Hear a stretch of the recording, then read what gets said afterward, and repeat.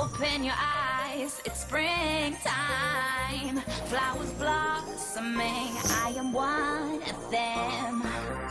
Bet you like how I've grown, 'cause now I'm that bitch. Welcome to Steve Madden Music. We are here today with a very special guest, Livvi Franc. We're here hanging at the Stevens store on Bleecker. I mean, everyone knows, no, I'm that bitch. My label were like, oh, we love this song. We think it could be a great single. And then we were like, it would be cool to have a male counterpart on it. Tell me the story about Pitbull coming up. I love Pitbull's music, so we're like, what about Pitbull? That would be awesome. He's the perfect compliment on that, for awesome. sure. Yeah. What is something about you that you hope people will discover about you and your music? For the single, Now I'm That Bitch, I have an acronym for bitch, which is babe in total control of herself. And, you know, it's just about knowing what you want and not settling for something else that's not going to make you happy. I'm in control, so I'm that bitch.